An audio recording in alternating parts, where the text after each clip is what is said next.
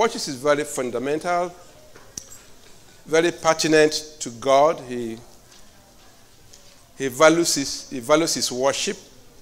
In fact, when somebody say, I'm jealous about something, you know that is serious to him. Amen. Yeah. I'm jealous about my worship. So that tells you that anybody that is wise, a believer that is wise, you focus on that area where God said, this is important to me. Because whatever is important to God, if we do them, they're going to be most beneficial to us. Amen? Praise the Lord. Yeah, if something is important to God and you key into it, it's likely that it's going to be most beneficial. Very, very beneficial to all of us. Yeah, we may fast and pray, but God said, I like worship. And He surrounded Himself with worship. So it behooves us that we key into what? Into what God likes. Praise the Lord. And I pray that the Lord help us. In the mighty name of Jesus. John chapter 4, verse 23 to 24. John chapter 4, 23 to 24. It says, but a time is coming and has now come when the true worshippers will worship the Father what? In spirit and in truth. For the Father is seeking such as those, or this one says, as these to worship Him. 24, what does verse 24 say? God is a spirit, and His worshippers must worship Him in spirit and in truth. Praise the Lord. Can you give us the version? Let's start from verse, everybody, we're going to read from verse 23 to 24. Are we there? Let's go. But if and now is when the true worshipper shall worship the Father in spirit and in truth, for the Father seeketh such to worship Him. God is a spirit, and they that worship Him must worship Him in spirit and in truth. Praise the Lord. Worship is defined as the act of attributing reverent honor and homage to God. Praise the Lord. It's an act of what? Attributing reverent honor, or you can say it's an act of reverencing God, when you reverence Him. Reverent honor and attribute to who? To God. For example, in Revelation chapter 4, it says, thou art worthy to receive what? Glory and honor and power. That kind of a thing. So you are reverencing Him. God is great. God is powerful. His steadfast love, they never cease. They're new every morning. So all those attributes you give to God. You are the Jehovah Jireh, Jehovah Nissi, Alpha and Omega. So worship is what? It's an act of what? Of reverencing God. Well, we can also go beyond that and say it's a composite. It's a put together. It's a composite of other things too. Like you praise Him, you are thanking Him, you are worshiping Him, and all of that. All that can be put into what? Into worship. When you praise, you dance, you magnify His name. That is what? It also can be what? Can be worship. When you come to church service, where you are going to what? Worship what? Worship service. And the component of that worship service will be dancing, singing, clapping, and all of that. So that can be part of what? Component of worship. Yeah, worship can also be that we reverence God, like we said, but this time around we reverence Him in the way that we fear Him. Amen? Praise the Lord. In the way of His fear. We have the fear of God. It's a kind of not that we are afraid, but it's just that it is imbued in us. It's natural that as we are born again, that thing is dropped in us to be able to reverence God by our obedience and our honoring him. Amen? Praise the Lord. So when you bring your offering and your tithe, you look at it as what? As an act of what? Of honoring God, an act of worship. Praise the Lord. Amen? So when you do good to somebody, you see it what? As an what? Act of what? Of reverencing, of honoring God. If we look at it from that angle, it becomes a little bit simpler and broader. Amen? If this floor is dirty and you just, as some of us do, you just pass it by. And if I use your leg to scatter it more, praise the Lord. I think there's some changes, some positive changes around. At least people, they will clean and all of that. Otherwise, I see a few of us doing that, including Samuel. Amen. Praise the Lord. God bless you. Amen. Yeah, not because it's my son. Amen. No, it's because he's a worshiper. Amen. Praise the Lord. He said what? You know, you can ask him the kind of blessing I pronounce on him when we pray together. Amen. And he can't miss those blessings. He can't. Amen. Bless of the Father. Praise the Lord. And so it's like that. So when you pass it by and ask the pastor come and clean it, I don't see it as a duty. Amen. And I say, how come members of the church are passing this thing by? I, the pastor, I'm the one still cleaning the floor. No. I see it as an opportunity that you lost and I gained. Blessing. Amen.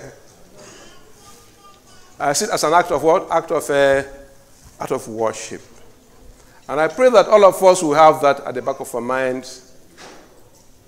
So in life, we're not holding too tight to the material things of this life. Amen?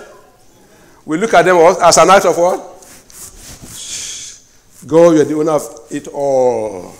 And I keep telling you, if you live to my age and you did nothing special, you're going to be regretting.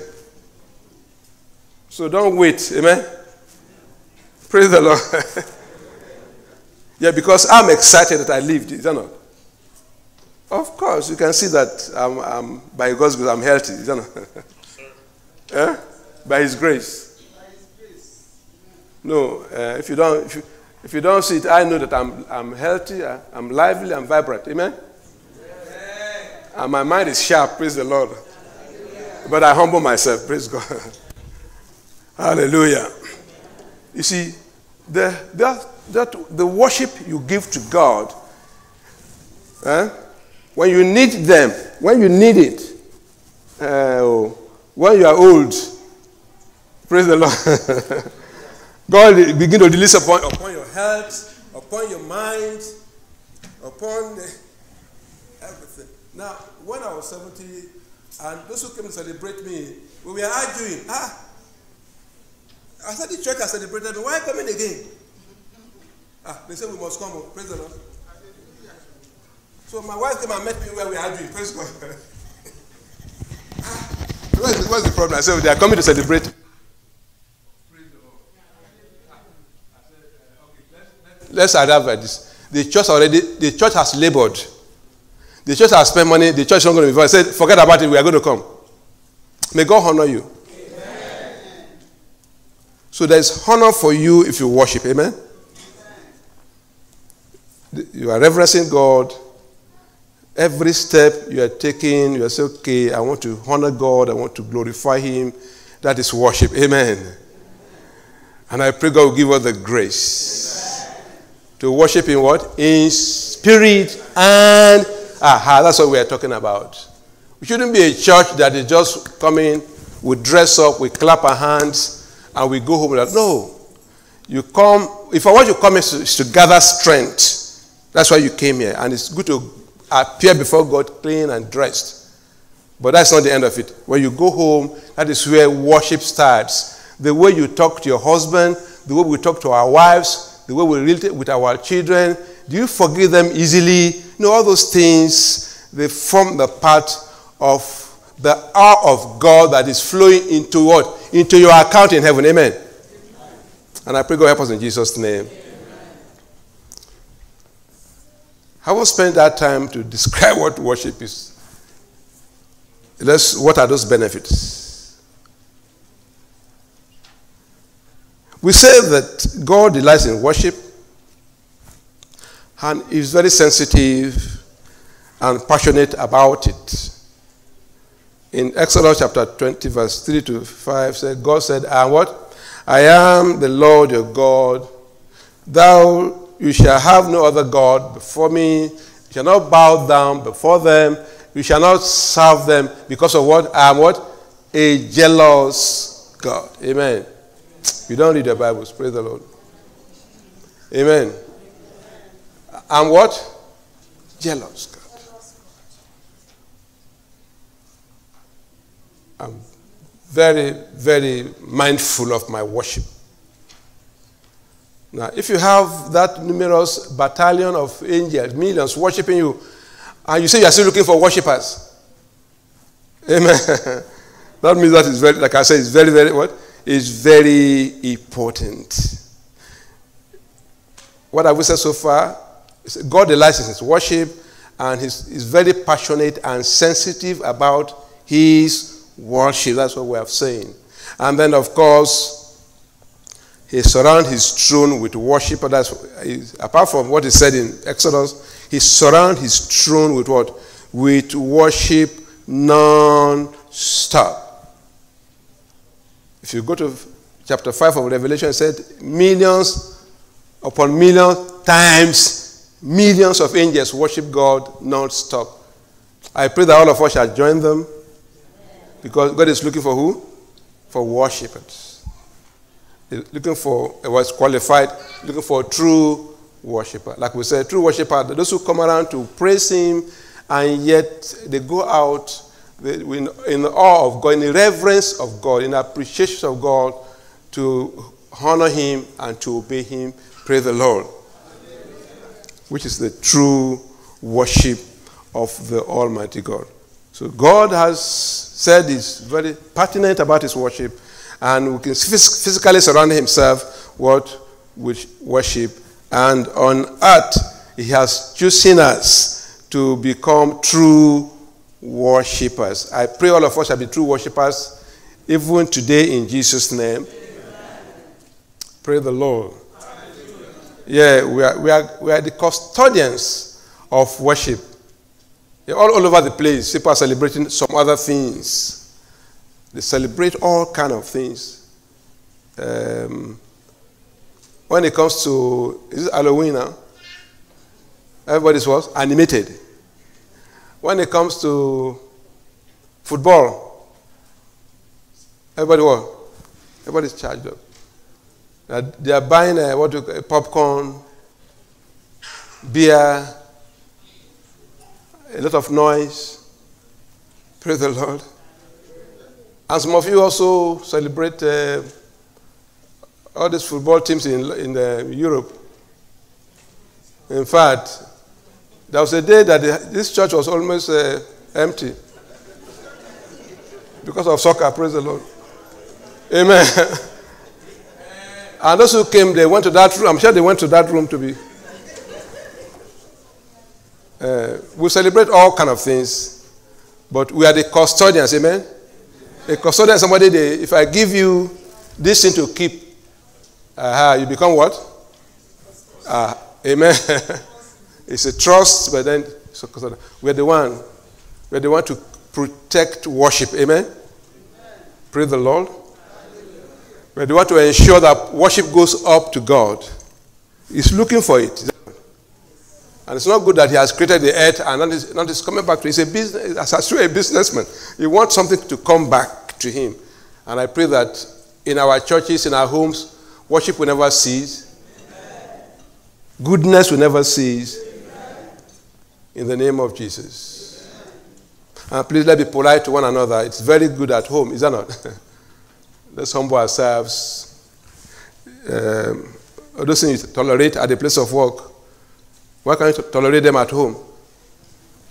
Huh? Because you want to create a conducive atmosphere, is that not? For worship. Same thing in the church.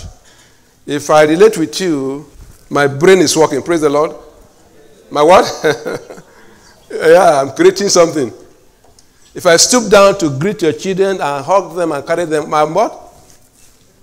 Yeah, amen. My brain is not working to get money from you. Amen. I'm immediately appreciate you. Amen. Praise the Lord. That you left other churches and where you came where? Amen.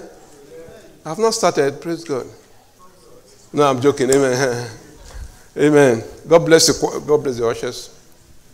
So we'll just go through why the benefits, amen, of worship. God is a jealous God. He surrounds himself with worship.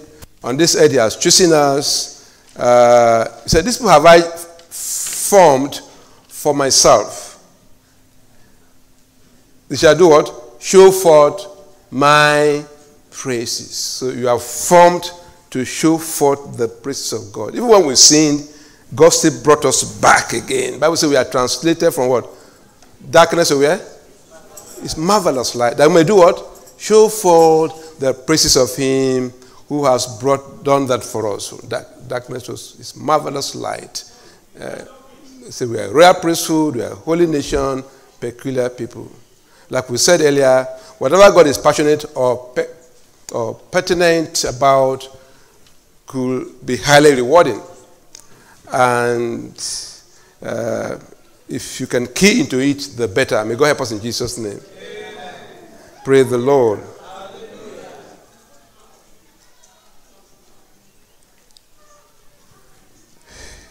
Amen. Well, we just look at the benefits of worship, and that will be the end of it. Number one, it affords us the opportunity to celebrate God. Is that not? To do what? Celebrate God's goodness and his attributes. God, you are holy. God, you are righteous. You are perfect. You are powerful. Can we have those points there so that we just go through them and we worship God? Just to help you. What does praise and worship do for us? It helps us to what? It gives opportunity to what? To celebrate God's goodness and his attributes. At home, we are too busy, is that not?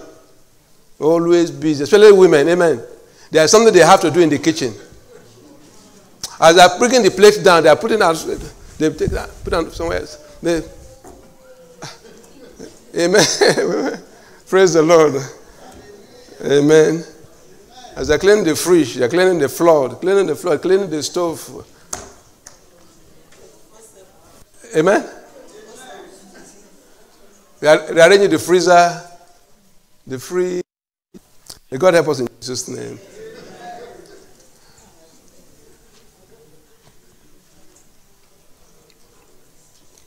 May the Lord help us. And the men are busy changing channels.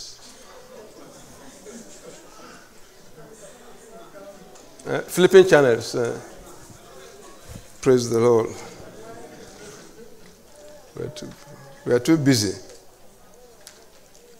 And anybody can be too busy. You can just create something for yourself. And may God help us. But when you come to church, it gives what? Opportunity to what? To worship God. So, and it's not good that when you come to a place like this, you finish business at home, you are bringing the tablet to the church. And you are watching whatever you're not supposed to be watching. I pray that God will help us. Because opportunity comes like that. Within some seconds, a word of God is coming to you. If you are distracted, the fellow will have missed it. You will not miss your day of blessing in Jesus' name. Amen. Number two, it gives a believer victory without what? A fight. Number two, what does it give us? A victory what? Without a fight. 2 Chronicles chapter 20, verse what? Verse 22. The Bible says when they were beginning to sing and to praise, what happened? the Lord set ambush against the people of Ammon, Moab, and Mount Seir, who had come against Judah. And what did they do? They destroyed themselves. Amen? What did they do? They destroyed themselves. They say ambush, well, it could be that confusion happened, and they just start fighting each other, and they finish themselves. That's why the Bible says, vengeance is what? Let me fight for you. And what are we fighting about anyway? There's nothing. If we're going to fight, maybe somewhere else, not even in the church. God help us in Jesus' name. Not in the church. Because we're supposed to be our brother's keepers. And they find one another to come up and be strong and be powerful. Not in the church. Say, not in our church. No church, no fight here, amen?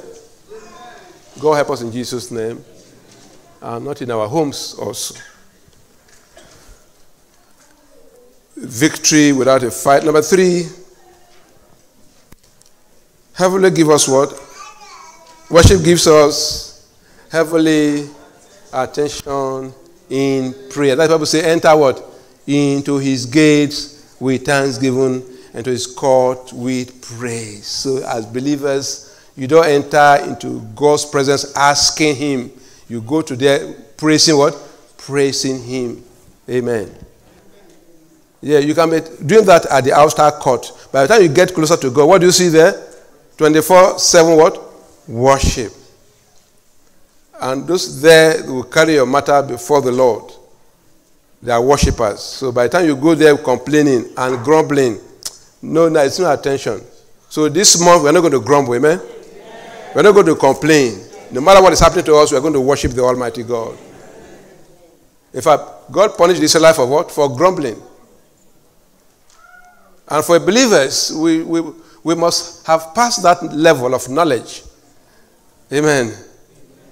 That you don't enter God's presence grumbling. God, see what you did for Sister Risi. Well, what about myself? That kind of thing. Amen. No, you're not making any requests. Praise the Lord. You're not asking for anything. You are grumbling. You are complaining. As good as is good physically in your body, as you feel good, it does not work in the kingdom of God. In the spiritual, you don't go there grumbling. And you don't also go to the kingdom of God muted. You just go there, you just say, No. You must say something. Praise the Lord. You are not praising God, or you are asking God, or you are dealing with the devil. Amen? So you have no time to waste in the spiritual realm at all. As you pray, need not to pray. By the grace of God, you are before the Lord. You do what is proper. You enter there with what? With thanksgiving, with the worship of the Almighty. And may God help us in Jesus' name. Amen. Number 4, worship attracts God's glory. We saw that in 2 Chronicles chapter 5. The Bible says, when the priests were worshiping God, the dedication of the temple, what happened? The glory of God filled the temple. Filled with a cloud, so that the priest could not continue ministering because of the cloud. For the glory of the Lord filled what? The house of God. I pray the glory of God will fill our house. Amen. And we are the temple of God. May the glory fill our temple in Jesus' name. Amen. And our homes also a place of worship. May glory fill our homes in Jesus' name. Amen. Now, if we use other languages at home, like coarse language, poor language. It's not a coarse language, but it's a very poor language. Amen. Language that don't edify, they hang in the air. Amen. Where do they hang? Yeah. And they give ammunition to the devil to use. Okay. Praise the Lord. May God bless you. In the front here and the back there, in Jesus' name. Amen. Amen. It's the power to. It gives up. It has power to deliver from what? From captivity. Amen. Paul and Silas, when they were doing when they were preaching, what happened? Their power came down. In fact, God visited them, and there was what? An earthquake, and they were set free. It is therapeutic in the sense that it has the power to touch the mind, to touch the feelings. Amen? The mind, the feelings, and the emotions. That is why you have people, therapists, they talk to people, and that's what they do. They talk, therapists talk, and then to bring healings and all of that into the system. And I pray that the Lord will help us in Jesus' name. Amen. Therapeutic, those things that we say are very good, they feel there's a way to it. The Bible says a merry heart does what? Doeth good like medicine, but a broken spirit drives what? The bones. Amen? Number 7 was the last one. According to Hebrews chapter 13, verse 15, worship is a form of what? Of sacrifice, which God remembers in the time of what? In the time of trouble. Remember that. It's not, you don't get into trouble before thanking God or praising Him. You have to do that now. Amen. It's a form of worship which you do and all of that.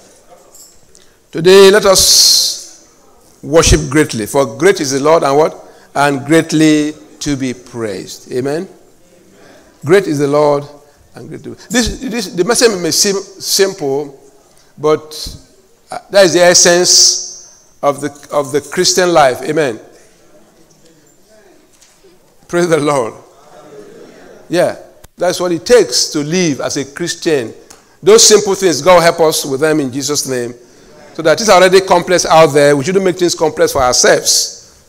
Let's go praising God. Let's start to worship God powerfully. Divide your prayer time into 2. Half of it for worship and the other part for what? For asking. Never go before God grumbling. Never go before God commanding Him around. God, didn't you see that I'm hungry? Where is the food? So the fellow may die in hunger. That will not be a portion in Jesus' name. Rather, let's go to God and say, Lord, I thank you because the earth is yours and what? And its fullness, therefore. I can't go hungry. No way. Because I have a Father where? On the throne. Who supply needs. You gave manna in those days. Today you are going to supply my need. Amen? You don't go and say, God, don't you see that I'm hungry? No, we don't do that. I mean, God help us. They're very simplistic, but we don't do that. Today, let us worship God greatly. Let's show forth His praise. Amen? The Bible says we should make His praise how? Glorious. Hallelujah. Let us start it today. Glorious. Dance and be sweating. Glorify God. Because God likes it. God loves it. He made provision for it in heaven. And on earth, He has called us. What are we waiting for? The Bible says when we praise God, what comes down? Blessing what? And the earth does what? Yield what? High increase. The scripture cannot be broken. So why should you allow those little nuisance, all those small things to distract our attention? Let's focus on God, and I pray the Lord. The God who has called us for blessing will bless us. Amen. And He will use the provision He has made to do what? To what? To bless us. If we go outside the provision, there's not that thing we're going to get. There's not that thing, any other thing that we're going to be using than what He has given to us. He has given us the provision. Let us what? Let's key into it and all of that. Wherever God finds our people willing to worship in truth and in spirit, what does He do? He manifests His presence. He manifests His glory, and He manifests His blessings. Amen. It's a truism. Let's hold to it. That's what God does. Amen. He manifests those things and blessings. As worshippers, we must draw nearer to God in spirit and in truth. We must worship God in spirit, what?